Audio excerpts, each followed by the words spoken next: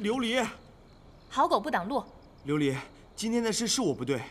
叶尚书好为人师，生平最爱之事便是劝青楼女子从良，有何不对？琉璃，其实，第一次在青楼见你的时候，我就已经对你一见钟情而不自知了。所谓一见钟情，只不过是见色起意罢了。怎么，叶尚书是想跟我一刀两断？琉璃，我自知嘴拙，没有办法哄你开心，也没有办法让你消气，所以今日我就只能掏出真心给你看。叶浩然，你脑子被驴踢了？吵个架自刎干嘛？啊！我不是要自刎。这把刀是我送你的礼物，向你表达我的真心。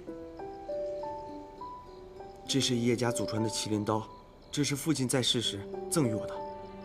此刀削铁如泥，曾陪伴了父亲无数个战役。